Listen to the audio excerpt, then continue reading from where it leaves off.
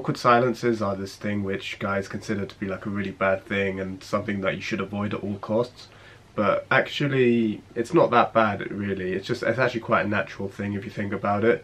Like, you know, you're talking to someone and then all of a sudden your mind goes blank, or, you know, some topic of conversation eventually dies out again, and you're just sort of just standing there doing nothing, or sitting there. And that's not an issue, you know. It's actually something just to embrace. It's not something you should shy away from, not something that you should actively seek to avoid, and just realize that it is just a natural process of human interaction, really. So like, you know, it could happen when like you're approaching a girl like on the street or in public somewhere, and you basically just run out of things to say. What do most guys do when they run out of things to say? They say, oh, it's nice to meet you, okay, bye. Or they do an early number close. They'll be like, oh, let's exchange numbers, you know, after speaking for like a minute or something.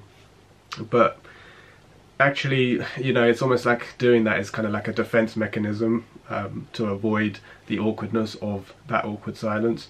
Whereas actually you should just embrace it, you know. It's okay to have a bit of an awkward silence, because oftentimes, you know, when I find myself having an awkward silence with a girl, and actually it happens a lot with me, either like on a date or in an interaction, yeah, it happens all the time with me, and it's totally fine.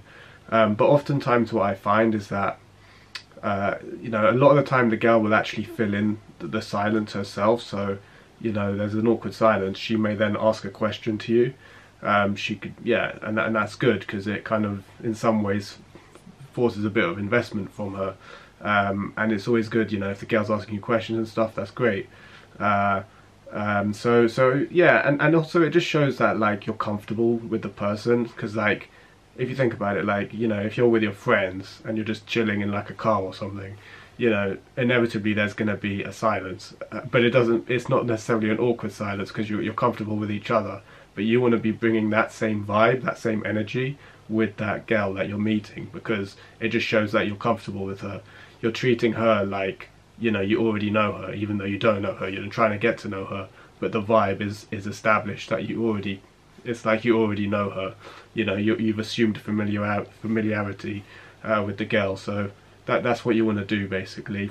And like another thing is that, like, if you do have an awkward silence with a girl, just own it, you know, just completely own it. And you can even verbalize it as well. You can say, you know what, my mind's gone completely blank, this is the effect you're having on me, you know. Make it fun, make it playful. You could even turn it into a bit of a tease, and be, you know, accusation on her. You can like blame it on her, for example. You could be like, it's all your fault, my mind's gone blank, that kind of thing. So, you know, and just, yeah, so basically just have fun with it and embrace it.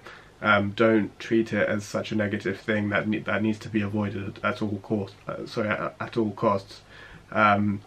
It's just something that inevitably happens, and yeah, it's cool. So what I would recommend is that, like, the next time you do find yourself in this position where you are confronted with a bit of an awkward silence, just try not to like end the conversation or run away from it, or just spout some, you know, some stuff that feels forced for the sake of avoiding it. Try to just, you know, embrace it, like actually just have that awkward silence. And you know what I find a lot of guys do, you know, especially if they really like the girl they're speaking to, you know, they're playing it far too safe, and they're afraid to like fuck up or have these like slightly awkward moments. Because something you just have to realize is that whenever you meet a new person for the first time, it's always going to be a bit awkward, but you just have to plow through and just grind it out a bit, and not focus too much on the fact that it is awkward, because that's inevitable. So like, yeah, it's just part of human interaction. It's always awkward when you meet a new person. Having an awkward silence, that's just one part of that. There's going to be plenty of other awkward moments as well, you know. Like for example, when you're on a date with a girl, you ideally want to be going in for the kiss at some point. You know, that's fucking awkward. No matter how you do it, no matter how smooth you think you are, it's always going to feel a bit fucking awkward. But the main thing is that you embrace doing it, and you generally will be rewarded for doing it and taking that leap of faith. So that's the kind of mindset that you should have.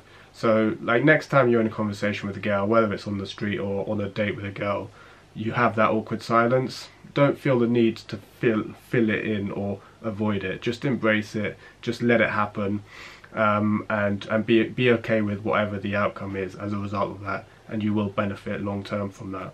Cheers for watching. If you'd be interested in one-to-one coaching with me, where we'll go out in public and work on you approaching girls, or more generally with your social confidence, please visit my website ed-game.com.